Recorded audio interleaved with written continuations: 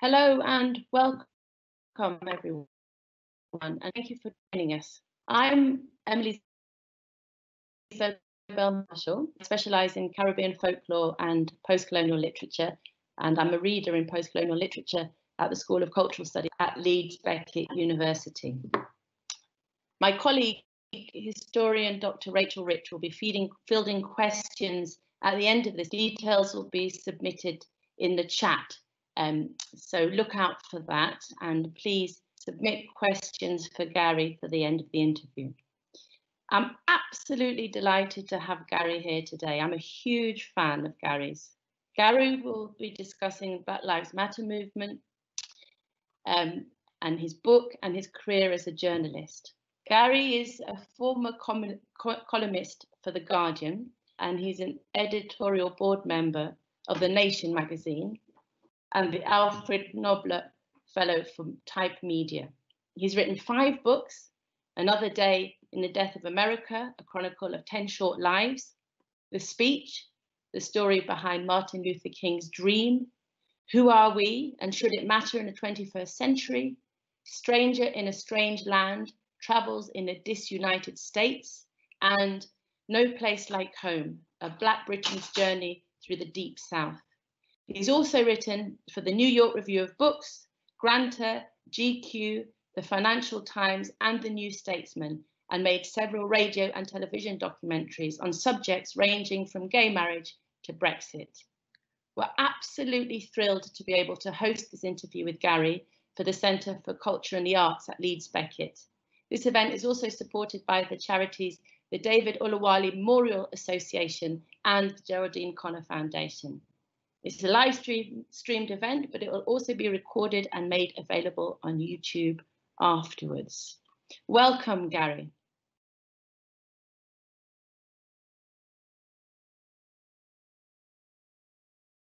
Thanks for having me, Emily. It's an absolute pleasure, Gary. Okay, so the Black Lives Matter movement has sparked a range of global protests. So we've seen protests from the Black Pete folk figure in Holland against King Leopold's legacy in Belgium, and we've seen a toppling of statues in the UK. Can you tell us a little bit more about the different types of protests that took place over the summer, and also what you think unites them? Yeah, I think that what happened was really quite interesting over the summer, because what we're used to, particularly if we think of the civil rights era or even Trayvon Martin or the previous iteration of Black Lives Matter, was an act of solidarity. And that's not exactly what happened this time. Of course, there was a solidarity with George Floyd and so on, but there was also a kind of pollination where the issues that were raised in America were kind of dispersed across the globe, and then landed and found their own target, if you like. And so, as you say, Zwarte Piet, or I mean, it's not that surprising in Britain and Belgium, maybe Holland as well, that things would veer towards history and the kind of amputation, really, of our colonial legacy from the kind of collective national memory. Whereas in France, there was a lot of work done on Adama Traoré, which is a more sort of direct translation of police brutality and injustice. And I think what they all have in common, clearly, the nature of racism is different in all of these places. And one of the things that would kind of bother me, really, was the extent to which, and I was asked this just the other day in Italy, so where's better? And I'd say that there is no better kind of racism. America is a more lethal country in all sorts of ways, in terms of it has more guns, it executes people, it locks people up more. 9 kids at the moment are shot dead every day in America. Nowhere else can rival that in the Western world. But what they all had in common was an understanding that discrimination was prevalent and systemic, and that in different ways, too much ground had been given to the hard right, and not just electorally, but broadly speaking, that there was we were seeing the prospect of whatever rights we had gained and won being rolled back. And I think, you know, because Trump is not unique, actually, most countries have a Trump, whether it's UKIP and Farage, or Berlusconi, who was the first Trump really, or Geert Wilders. And in all of these places, there had been this kind of real backsliding and real, including Britain, this degradation of our racial, cultural, historical compensation, and of the rights and material kind of situation of Black people, particularly under COVID. And this was a kind of basta, you know, no more, that could translate everywhere. In the same way that the Occupy movement, while capitalism is different in lots of places, still could find a home in almost everywhere. Yeah, I like the way you use that idea, that of pollination of these of the Black Lives Matter protests in America, pollinating protests around the world. I just want to turn towards the UK. Now, you've argued that the UK has exported a particular brand of racism, so to South Africa, to Rhodesia, to America, but that the white British mainstream culture has not been educated about its historical role in the New World because it happened abroad. Now, I'm wondering, do you think, you know, is there a danger that people still think that the problem is over there and not over here in the UK, especially in relation to racism? I think that's always going to be a problem. If we think of, you know, we were much better in the 80s at opposing apartheid than we were at opposing the sus laws, you know, or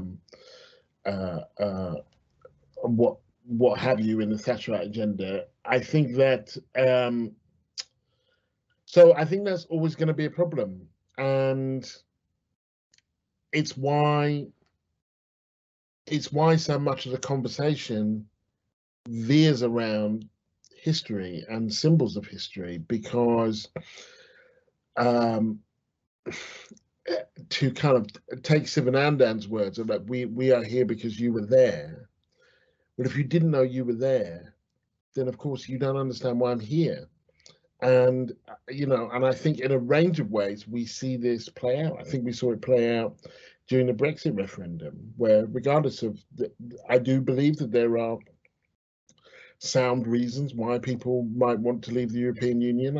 I voted to remain, but I also sincerely believe that that campaign was run in part on a kind of post-colonial, post-imperial nostalgia, put the great back into Great Britain. Well, where did the great come from? And so actually, in direct contradiction to the claims of Boris Johnson, who Paul Gilroy calls Mr. Toad, who I think is quite funny, but who says, you know, we can't deny our history. We can't, when you take down these statues, you can't excise a part of history. And it's like, actually, we want the opposite. Too much of our history has been excised, and so nothing makes sense. You walk around, there are these big buildings, Rhodesia House, or just opposite my house in Hackney, there's a place called Freetown Villas. Well, these things come from somewhere, and it's actually very, very difficult to make sense of the world that we live in if you have no sense of the past. And so, in complete contradiction to Boris Johnson saying you can't excise parts of our history, we want to fill it in, the good and the bad, the terrible examples of racism, the slave owners, the slaveholders, but also the anti-racists, the people in Manchester who boycotted Southern cotton, the anti-Nazi League. I mean, Britain has a proud history of anti-racism that goes quite alongside its shameful history of racism, and they all involve white people as well as black people, not in the racist side, but the other side. So it would be great to actually, that to me would involve putting the great back into Great Britain, but also realizing that sometimes Britain has not been so great. And it's not going to help us if we don't understand that, not least because everybody else knows.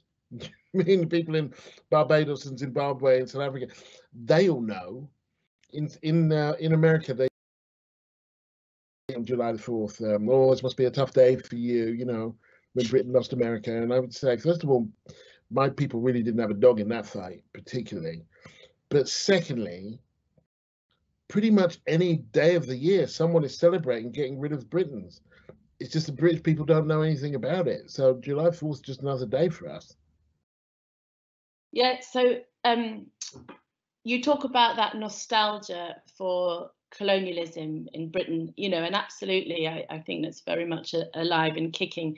I took part in a review of statues in Leeds after the toppling of the statue of Edward Colston to look at if we had any objectionable statues, you know, and if you look at the statues we have, they're generally of, you know, they celebrate empire, they celebrate royalty, they celebrate great white men. But, you know, there is this outrage at the moment, isn't there, in Britain as well, about history being rewritten and these historical icons like Churchill being invalidated. So how do we, you said we need to fill it in the narrative. In your view, what is the best way to do that? Is that through education? You know, what do you think are, you know, the tools that we can use to create that change? Well, I think education is a clear one, and we must be aware history is always in the process of being rewritten. Of course, it is. I mean, it's not, you know, it's never done. I can't remember who said the past is never past. It's not even past. So of course, history is being rewritten suggests something Orwellian, but it's constantly being revised, and we are constantly finding out new things, and that helps us reinterpret where we are. History is also generally written by the victors, and it also reflects its moment in time. It's as much about the time in which the history is written as it is about the historical moment itself. So the education system would seem like an obvious place to start, but you know, I don't see any reason why we can't just up our game in terms of public conversation. There's no need to be stupid about this. Actually, it's perfectly possible for Winston Churchill to be a war hero and a violator of human rights. Actually, those things usually go hand in hand for most war heroes. Stalin was a war hero and a violator of human rights. So was de Gaulle. I mean, it's not a kind of it didn't take that amount of imagination to keep both of those ideas in your head at the same time. And so I think because this is a university conversation, I'd say it's kind of also up to us to up the standard. First of all, by introducing new stories and finding out new things, and putting them in the mix. That kind of the history that we have obviously doesn't include an awful lot of people who were there: the women, the black people, the gay people, the kind of the poor. Quite often aren't, and yet they too have stories. And as we excavate those stories, we can introduce them into the kind of body of knowledge and fill it out. So so there's that work, but then there's just the work of trying to have robust and robust conversations that have some intellectual merit, that throwing your toys out of the pram because somebody has pointed out something that is true about Churchill is is really not going to help us. And all too often, I see these conversations, actually before they get to be conversations, descend into a pretty trite culture war piece of nonsense, where things that nobody is demanding politically are suddenly held dear, Rule Britannia being a good example, and made sacred. And we can do better than that. So robust conversation, robust dialogue, education, using education as a platform to, what we might say, decolonize the curriculum. Those are the ways you could see our country moving forward in terms of tackling racism and tackling colonial legacies. What I wanted to ask you, Gary, also is, you've lived in the US and the UK, and a lot of your work, is comparative. How would you compare Black communities in the UK and the US in terms of their cultural and political capital? Do you think that the UK suffers from not having a powerful Black middle class or long-standing Black institutions like we see in the US? And do you think that that also prevents us from tackling racism and legacies of racism in this country? Well, I think it's certainly true that we don't have a substantial middle class. It's certainly true as well that we don't have long-standing institutions. But it's also true that we are, in some ways, not having a long-standing middle class actually kind of isn't necessarily such a terrible thing. We don't have massive class fissures. Having centuries-old institutions, which does build capacity in anti-racist movements, most definitely, but also kind of generally can make things kind of quite conservative and quite kind of, we've never done it like this, quite institutionalized. What we do have here, I think, is a sharper class analysis than they would have in America. And because in significant numbers, our communities are fairly recent on this soil in significant numbers, and because we are from a less powerful country, we also have a much more internationalist perspective than Black America would generally. And so I would say that we are equipped in different ways, and we are also kind of dealing with quite different beasts, that segregation is very new. Desegregation is very new. Segregation is very recent. And I've been intrigued with the conversations about Trump and democracy. People saying, our democracy is about, centuries-old democracy is about to be violated. And it's like, well, it's not centuries old, actually. It's about 60 years old. That's when Black people could vote.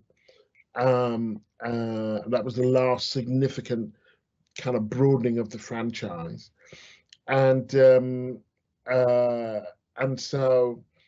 the issues of race are kind of built into the kind of democratic, the kind of gaps in democratic capacity. So gerrymandering, disenfranchisement of felons. There's a range of ways in which kind of Black people struggle there.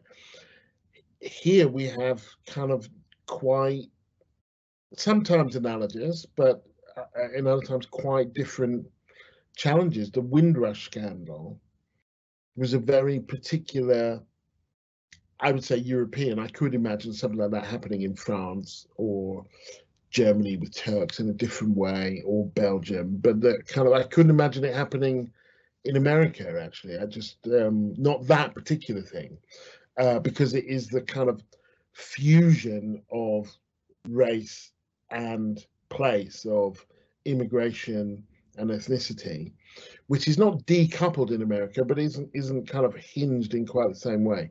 So I think we are differently equipped for very different kinds of struggles, and I think that we're very different communities and we have very different kind of consciousness. So thinking again then, continuing to think about the sort of differences and connections between Europe and America, what do you think that the impact of the pandemic has had on the Black Lives Matter movement and its future, and that sense of solidarity that you talked about in terms of supporting anti-racist movements? I like to think that we saw a growth in allyship. Being an ally has become part of common parlance now. And perhaps that was to do with people globally feeling a deeper sense of empathy with one another through this stark reminder of their shared vulnerability in the face of COVID-19. And perhaps that will be long lasting, but I think perhaps I'm a bit of an optimist. What are your thoughts? I mean, I'd like to think that. I'm not sure that I do. I'm not sure that I share your optimism, although when it comes to being pessimistic, I'm always glad to be proved wrong.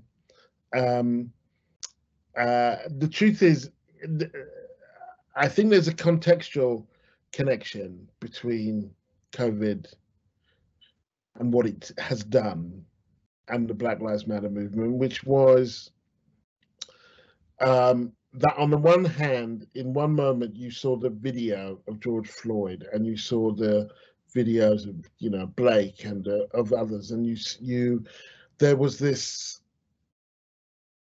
stark, dramatic, often with a kind of clear sort of morality play, the white cop, the black man. It was or Breonna Taylor. There was, I mean, that wasn't caught on video, but there was this morality play and this clarity, and it was death, and there were things you could share on social media. And then there was COVID, which killed a lot more people than the US cops are ever going to be, a lot more will ever do, a lot more black people, and which was the slow drumbeat of racism.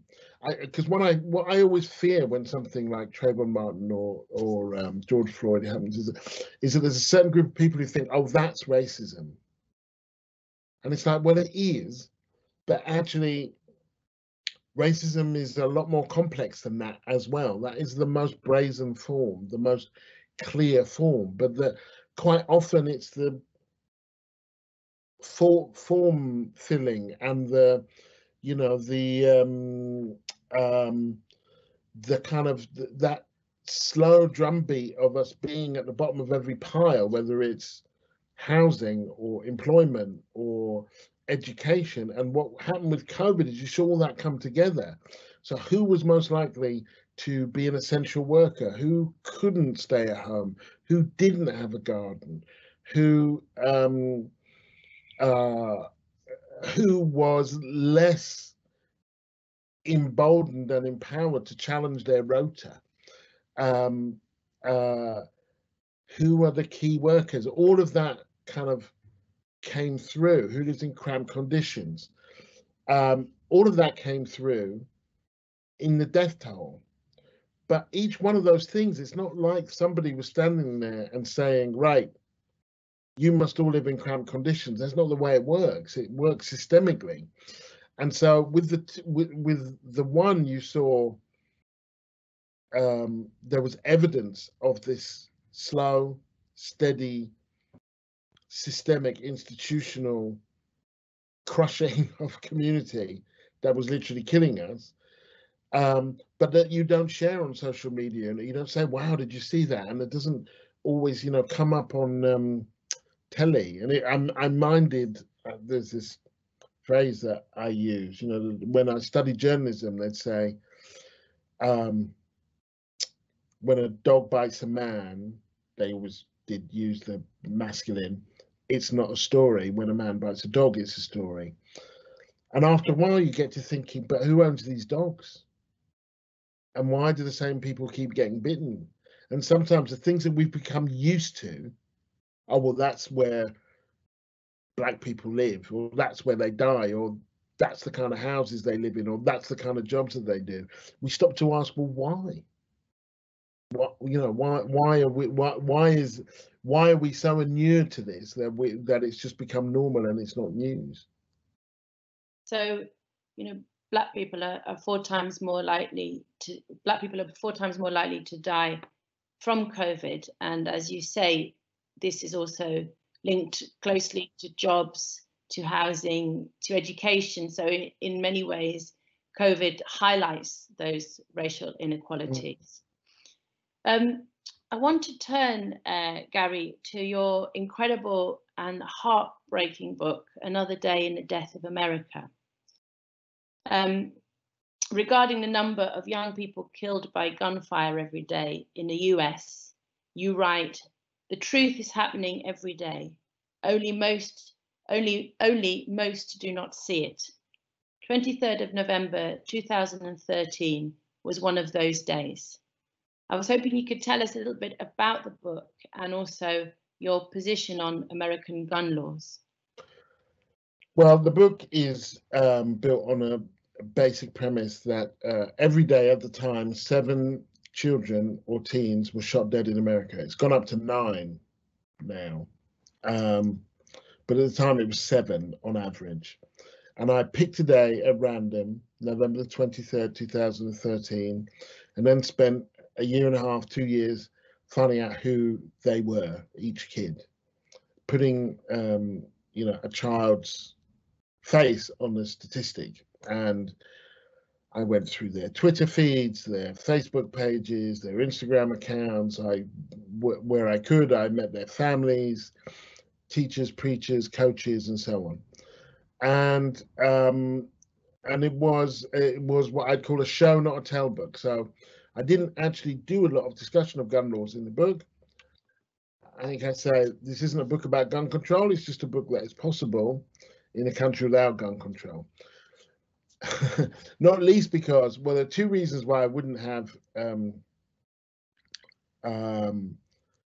expanded on my position on guns in the book. The first is that Americans would not take lightly to a Brit talking about, you know, something that's in their constitution, so I wouldn't get a hearing. But secondly, because it would be a really short book.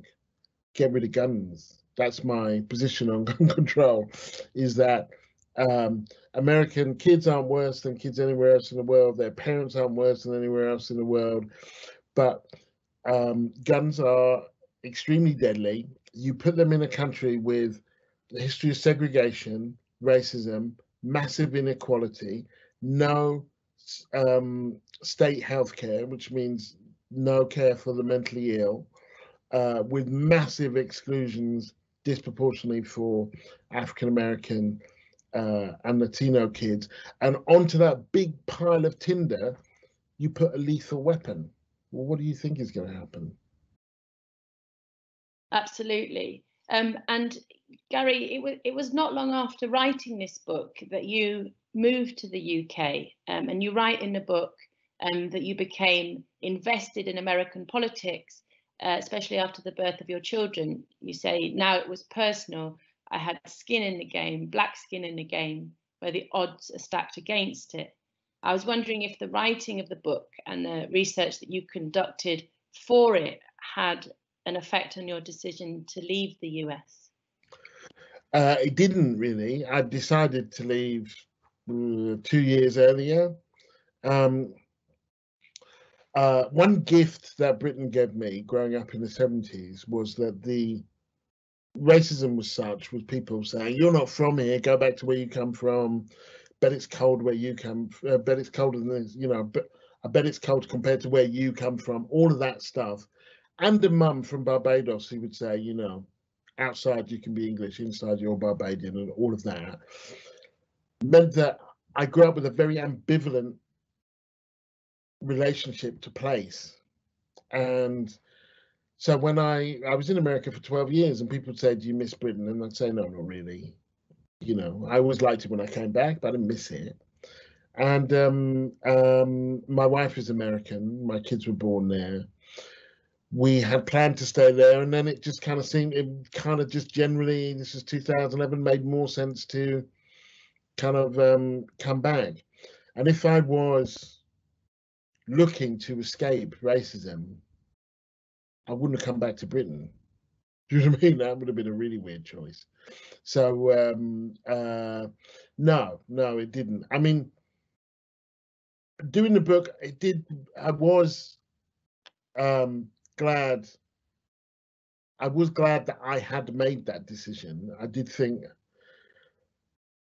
oh well, this is something I'm not going to have to deal with, you know. But I didn't think I wouldn't have left on the basis of that alone. Yes, so clearly moving to Britain is not a move that is going to help you escape racism, as you say. And you've already mentioned the Windrush scandal as a quite what you see as a very typically British scandal. So 2020 was the 3rd anniversary of Grenfell and the Windrush scandal, and I was wondering, in your view, what these devastating events tell us about how racism manifests itself in the UK specifically.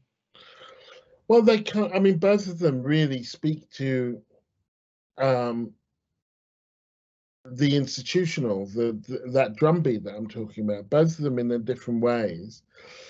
I mean, what's interesting about Grenfell is that it takes on a dramatic position in the kind of in the political conversation once there's a fire. But in a run-up to the fire, it's a bunch of gnarly residents complaining about health and safety, and I think a local council or a private contractor, I can't remember, kind of putting up some cladding so it didn't look too ugly for the people who lived around it. And so you have, I think I described it as the 4 horsemen of the apocalypse of kind of late stage capitalism, of which I'm probably going to forget at least one, but privatization, deregulation, inequality, I can't remember the other one, but that kind of, it was, they could have and probably did live in a state or in a precarious state in that tower for many years, and could have lived there for many more years had there not been that fire. And that is a very good example of institutional racism, actually. The degree to which you look at that building and you can't see the awfulness that was taking place until there was a fire. And similarly with Windrush, which was a kind of question of, on the most basic level of paperwork, 4 pieces of information for every year you were here, and all across the country, people losing their jobs, houses, healthcare. And The Guardian ran stories about that for about 9 months, and nothing happened. Nothing happened. People in deportation cells, and waiting to be, and people who were deported, but the voices of people in deportation cells who worked in the House of Commons and had lived there kind of, for 50 years and all the rest of it. And I spoke to Amelia Gentleman, who broke the stories, and she was saying that in almost every case, what would happen is just that the Home Office would regularize the people's situation just as they were going to press. Actually, one time in between them going to press and calling the Home Office, they changed and said, "Okay, yeah, well, they have the right to remain." So they knew all along, and this speaks to the absolute kind of crucial nature of political activism, because they only act when they have to. There was no pressure on them to act, and so No one was calling them, maybe an MP, maybe, and the Guardian, but they didn't feel no pressure, so they didn't do anything. It's that great quote from the American abolitionist Frederick Douglass, that power concedes nothing without a demand. It never has and it never will. And a significant section of that Windrush generation would still be in deportation cells, or would have been deported with absolutely no recompense and no apology and any of that, had there not been political pressure. And you've argued, Gary, quite rightly, that the Grenfell tragedy and the Windrush scandal are stories which are as much about class as they also are about race. Britain has a deeply embedded class system, and I was wondering what you think of the importances of highlighting that intersectionality when we discuss these matters of race and class, or gender. Well, I think it's very important because people get tripped up on it in a very weird way. There are people who, particularly on the left, who want to insist that race is just kind of how you feel and what you eat and what you dance to, and that class is the only thing that matters, and that somehow these are these two separate beasts who maybe occasionally meet but have nothing to do with each other. And my feeling is that to understand race or class separately is to misunderstand them both completely, that they are intertwined intersectionally, as is, with a bunch of other rogue characters, gender and sexuality and region and nationality. These are all religion, they all come into it. And that it's a perverse notion that we can talk about one. Well, it's another good example of, like, you can keep two ideas in your head at the same time. Nobody asked for George Floyd's bank account before they killed him. Like, race does what it says on the packet, discriminates on the grounds of race. But that doesn't mean that there isn't a class element to racial attacks, and that if George Floyd were richer, he probably, for a range of reasons, wouldn't have been in that situation. So yeah, I think it's absolutely fundamental to understand them as being engaged. And for the orthodox Marxists out there, Marx understood that. So I'm not sure why kind of 160, 170 years later, 160 odd years later, people would find it so difficult. I found it really interesting when you pointed out in your book how Marx understood that, which has been overlooked, as you say. I want to ask you quite a big question as we finish off the interview. Well, I want to ask you two big questions, really. But I wanted to know, how your long career in journalism, the hundreds of interviews that you've conducted, your frontline research, how that has affected your worldview, your views of human nature. I guess what it's done, being forced to talk to Trump supporters, I have to talk to a lot of people that I don't agree with, which is good for me, frankly, not necessarily good for everybody. And it forced an understanding that everybody has a rationale. They're not just mad. So then you have to work out how do you see the world? What are you, what do you want? How are you thinking? And that kind of, while it can be comfortable to reduce people to caricatures at times, and I'm not saying that I've never done it,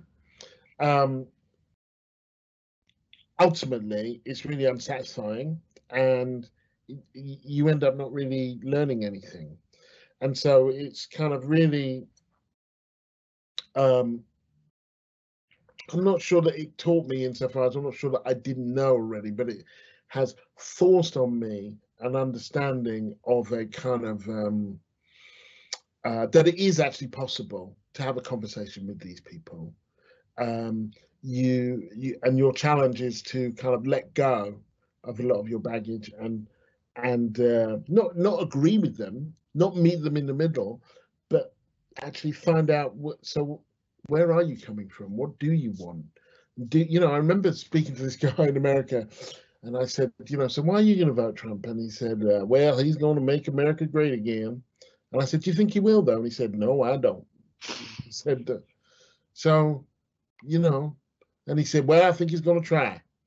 And I voted for Obama 2 times, and I don't think he got there, and it was like, oh, okay, I mean, weird, but like, not crazy, no, it's and honest and complicated.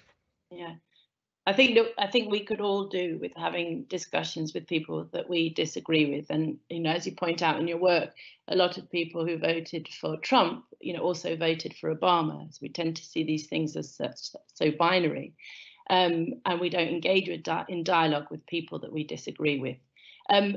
Now, I just want to ask you, Gary, as my last question to you. We've seen the momentum the Black Lives Matter movement has gathered, particularly over the summer. Do you feel hopeful of change, or will much of the changes that institutions and governments globally have committed themselves to in the wake of the movement, do you think that it'll be purely tokenistic and lack longevity? I think that is in play right now, and that I think that pollination I referred to, this is anecdotal, but the anecdotes keep coming to me that in different ways I've seen some people have their consciousness raised and other people be emboldened, and them therefore kind of seek the space within their institution, their community, their work to kind of change something or do something, and that it's kind of like 1,000 shafts of light as opposed to one big conflagration. But wherever I turn, I hear this thing. I hear of different ways in which people are pushing and shoving and lobbying and arguing and finding that the door is, if not open, is not quite as firmly shut as they thought it was. And it's a difficult thing to track, but I am hopeful. But I think it's going to be that those changes are going to be kind of relatively small, but also relatively impactful, because they will be local. They will be where people live. I have, given the nature of what this government's done and the people it's appointed and so on, I have absolutely no faith that they will do anything. I think they will not even pay lip service. But thankfully, there's more to politics and government and elections. And so, yes, in a range of ways, I think that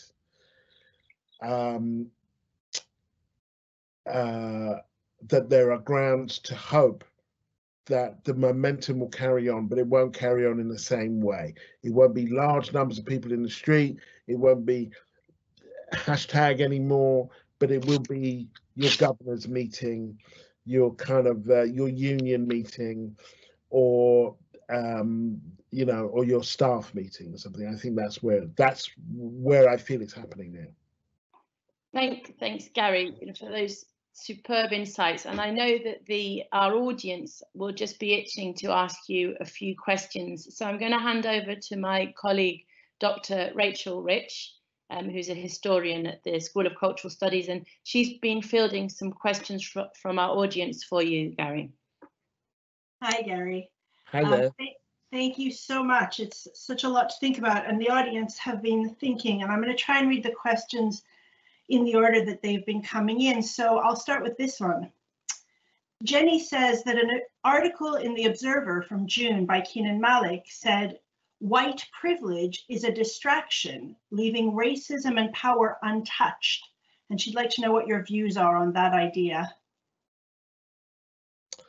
I don't know that I fully agree with that. I think that there is a problem with all of these words and terms, which is that you have to be careful how you use them and where you use them. And that kind of, I see white supremacy thrown around quite often, where I think that's just racism. I think that's just kind of just straight up racism, and kind of white supremacy has its own history and so on. I do understand why some people would have a problem with the term white privilege and would bristle, particularly working class people, at the notion that they have any privileges. But for the most part, I think people who don't want to fight racism will find a way not to fight it. And that may be because people are using the wrong words, or it may be because they don't like them taking a knee or raising a fist or not standing for the national anthem, or so. I don't want to over privilege or overemphasize one term or one word as being kind of the linchpin. I think if your mind is open, then you can deal with the word you don't like, and you can even push back on it and still get to the place you need to be. Yeah, that's an interesting way of thinking about it. I love that. The next question is more about you. So people want to know, who were your literary influences growing up and how they've shaped your career and your writing? It's an interesting one.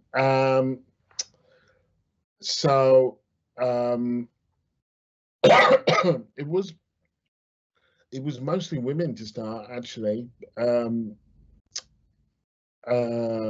Alice Walker, Maya Angelou, almost all African American women, and then Ryszard Kapuscinski, the Polish journalist and writer, and then as I got old E.H. Carr, the historian, Stuart Hall.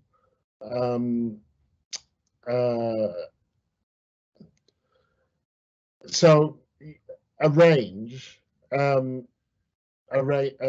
but I would say, I mean, it shifted a bit from fiction to non-fiction as I got older and became a lot less American. June Jordan was one. Her essays I found very impactful, and as time went on, it was very political, and then it became a bit more sort of philosophical and not particularly academic, but slightly more philosophical. Nice, nice. Well, hopefully people have caught some of those names if they want to go and read some themselves. Yeah, okay. Someone's asked a question in relation to something you said a bit earlier about, like, all the different stories that don't get the attention they need. So the question is, how do we get those other narratives of Black people, women, poor people into the mainstream and media in particular, and to become accepted as part of the dialogue about our past? Yeah, I think we have to fight for them. I think sometimes it's possible to overprivilege the media, frankly, as someone who's come out of the media, that kind of, can be great to have something in the Observer or the Guardian, but actually, if you can convince a group of people, I don't know, in your community or in your kind of area to kind of take up, say, the kind of, to engage with the story of, say, Claudette Colvin, whose story is one of my favorites because I found her in the Bronx, and she was the young woman who was kicked off the bus before Rosa Parks in Montgomery, but she was too dark and she got pregnant and they just dropped her. And then, you know, I found her, and that was a great way to kind of use that story to talk about other things. I think when Alice Walker kind of resurrected Zora Neale Hurston, I don't think that happened in the mainstream. I think that happened in like Ms.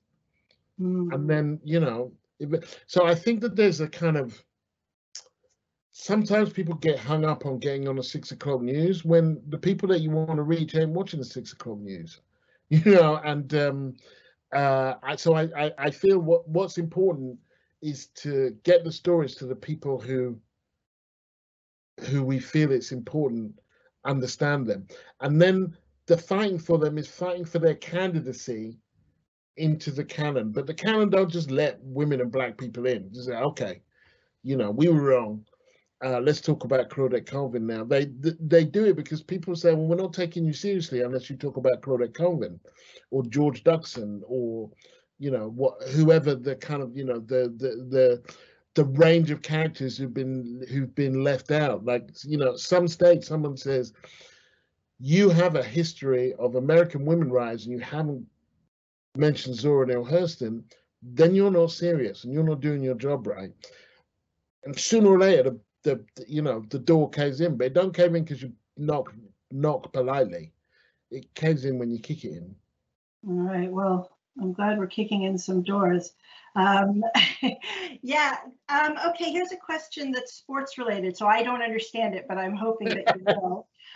Nigel Walker was reported in The Guardian as saying he doesn't believe institutional racism exists in sports, but rather it's a case of people turning a blind eye.